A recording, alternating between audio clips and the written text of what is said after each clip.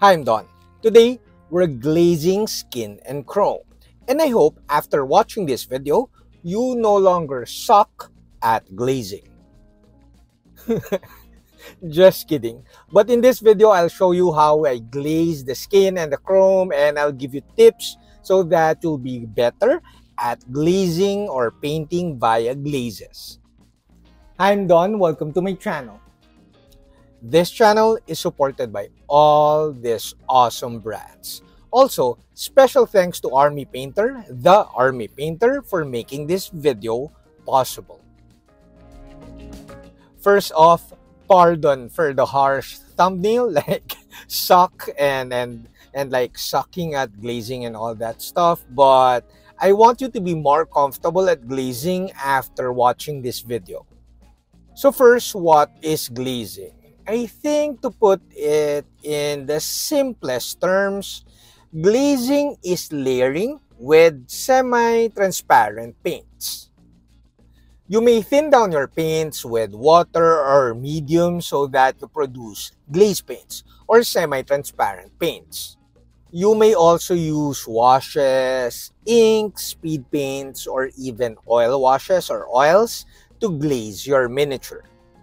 It doesn't matter what paint type you are using or even what acrylic paint brand you are using, as long as you thin down your paints so that they are semi-transparent, or you use paints like inks and washes and speed paints and they are translucent, you are practically glazing.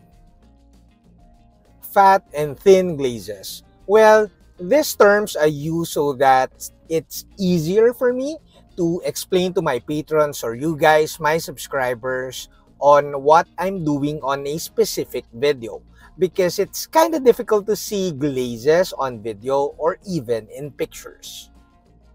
Fat glazes are simply more opaque but still semi-transparent, and thin glazes are very transparent mixes. Fat glazes can be not so thin paint, or think of speed paints or even inks. Thin glazes are washes or very thin down paints. Very thin down by like roughly around 5 parts water or even more and 1 part paint. I almost always apply fat glazes first and then let this dry and then continue to blend this with thinner glazes. A glaze is thin if the first layer or the first pass is not that visible, but still visible. So you'll see the actual effect of a thin glaze after 2 coats.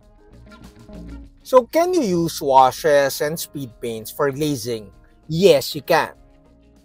These paints, this naturally like transparent paints like washes, inks, and speed paints are perfect for glazing down. But let me explain glazing down and glazing up. There's no such thing as glazing up and glazing down, but I had to use these terms so that it's easier for me to explain to my followers.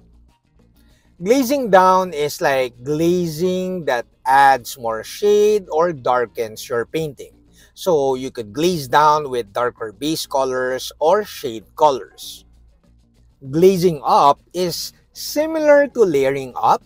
You're building up layers, transparent layers on top of each other towards your highlights or your brightest color.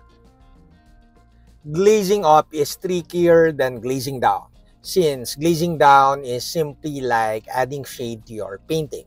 But glazing up, if you don't do it properly, can look chalky or can well, it doesn't really look good if you don't do it well. But once you get the hang of like glazing down and glazing up, you'll produce really nice contrast and blending, and you'll produce better miniatures. Now let me share you my top tips when it comes to glazing. Like I said at the start of the video, glazing is basically layering with semi-transparent paints or translucent paints. Meaning, since glazing is similar to layering, although you're working with transparent paints or semi-transparent paints, the more colors or gradations you use, the better your glazing will be. Another tip is that glazes is very, like, it's a powerful tool, especially if you complement it with proper layering. Do not do glazes without proper layering or sketching. This is why my main painting technique I like to call sketch and glaze. Without the sketch or a solid layer underneath, you'll have a hard time building up your glazes into nice solid colors. Simply put, you have to do proper layering or sketching first before you blend this layering with glazes. It's difficult to show the buildup of glazes on video or even in pictures. So it's important to note that you should let each layer dry before you apply another pass of glazes. If you continue to apply glazes on top of wet surface or wet paint, you might produce nasty textures. So how do you know if your glazes or your glaze paint are too thin? If you thinned it too much? Basically, if you apply the glaze paint like around 3 times or 3 passes and you don't see the result, you don't see like degradation or buildup of colors, your paints are too thinned down. You should be able to see the results or the effect of your glazes in just a couple of passes. Another tip, if you're not really that good or you don't want to spend too much time on glazing with the brush, you could glaze with the airbrush. Glazing with the airbrush is simply adding a little bit of medium to your paint so that it has more transparency and it can be very quick and fun. However, you should have good airbrush control. Also, some people might refer to glazing as filtering, especially in fine scale modeling. They have a similar result, but it's a slightly different process. Glazing is simply applying the paint on any area of the miniature, may it be crevices or the raised areas of the miniature. But filtering, similar to lazy washes, wherein you apply the wash all over the miniature, are more similar. Another tip, if you're still learning how to glaze or you're still not that comfortable at glazing, do not hesitate on using washes or even speed paints to help with your glazing. Washes or even speed paints are quick and easy fixes so that you blend areas if you don't apply it all over the miniature. So it helps you blend your layering, or it could be used as glazes to add more shade to some areas of the mini. Also, do not be afraid if you're glazing up, painting highlights, and you overdid it, or you don't like the chalky finish, or you simply don't like your layering up or glazing up. Do not be afraid to use the washes to reset your painting a little bit. Once you reset your painting, make it a little bit darker, then you could reapply your highlights. Now, before our final thoughts, I would like to thank all of you guys, my viewers. The channel is growing, and of course, my patrons. And special thanks to Army Painter for making this video possible. My final thoughts when it comes to glazing. Well, glazing is a very powerful tool that you could add to your arsenal so that you produce better miniatures. However, if you are too dependent on glazing, for example, you did bad layering similar to my previous video, and then you just rely on washes or glazing, it's kinda it will be a bit more time consuming and it's not that efficient.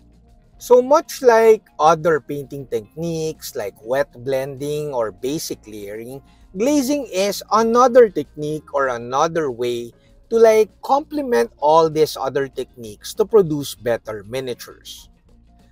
Much like I always say in my other videos or older videos, do not be too dependent on using one technique or one painting process. We are so spoiled these days because we have access to so many awesome paints and tools to produce better miniatures. Glazing, much like any other painting technique, can be time consuming, and one of your main weapon to battle this time-consuming process is patience. Patience, patience, and patience is key to proper glazing. That's it, Pansit. I hope you like this video. Do like, subscribe, and all that stuff. And until my next video, guys. Bye! If you like this video, do check out these other videos.